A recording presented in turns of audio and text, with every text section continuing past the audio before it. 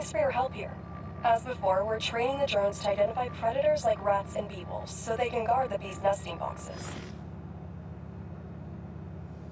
Okay, let's get things booted up. Time for target practice. Bee Bodyguard, Queen's Edition. Giving new meaning to Queen's Bee. Good.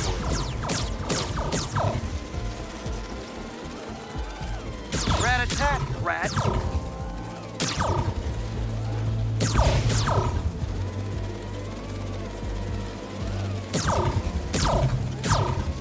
This is a strange job.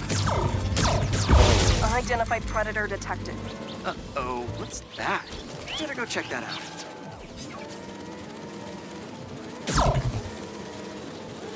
Whoa, that bird. It's going after the nests, trying to eat the bees. Aha, Meropode albicollis, the white-throated bee-eater bird. It's right there in the name. I need to shoo this bird back to wherever it came from. I wonder if this drone has a real-world mode. Cool. I can really encourage this bird to get going. If I can find out where it came from, I can see if there are others. Hey, bird! I can't follow you if you don't move. Get going. Giving you a little push.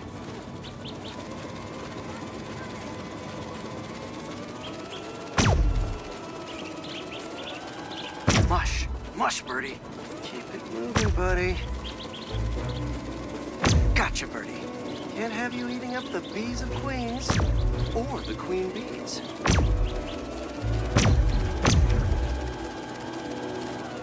Huh, so this is your home. You must have escaped from here and gone out for a snack. Door's propped open. Better close it before you escape again. Got it. Okay, I think I'm done for now. The drone will pilot its way back to home base in no time. I'm not sure bee-eating birds are a citywide threat, but I'll mention it to Dr. Young. We should definitely program the drones to look for outliers like that.